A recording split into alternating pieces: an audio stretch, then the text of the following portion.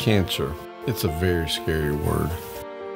But an outstanding treatment facility was here at home. I was led to the Lawson Cancer Center.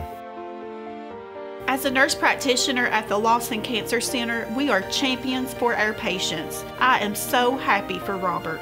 The treatment worked. Make it through the day, make it through the day. Pikeville Fire Department rescued a group of lost hikers on the Real McCoy Trail earlier this week. Through a combination of extensive training and experience, they were able to find the wandering people and bring them back home safely. Firefighter/EMT Hunter Farron gives more details after being on the scene. Our job as the fire department, as the rescuers, were to go up there, find the lost hikers, find the whole group, make sure that we could get them out of there safely. The weather was changing. I think that with the personnel on duty and off duty, plus the equipment that we had, everything was done efficiently. I think it all went very smooth. We had a lot of help from our dispatch, people talking on the phone with the hikers that just kind of helped guide us to them, and our knowledge of the trail system that we've, us being a little familiar with it.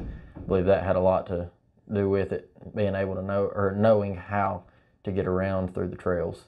Maps of the Real McCoy Trail are available to those who are interested in walking through it. As always, it's best to stay together if going with a group and to have emergency supplies on hand if needed. Before going into the trail, there are maps available of the Real McCoy Trail.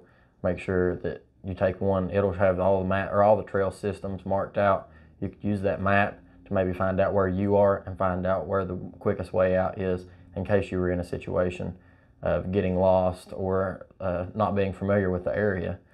Going into the trail, the 4 things that you definitely need to have are food, water, and a flashlight, because you don't know if you're going to make it out of there before dark hits or not, and then a charged cell phone.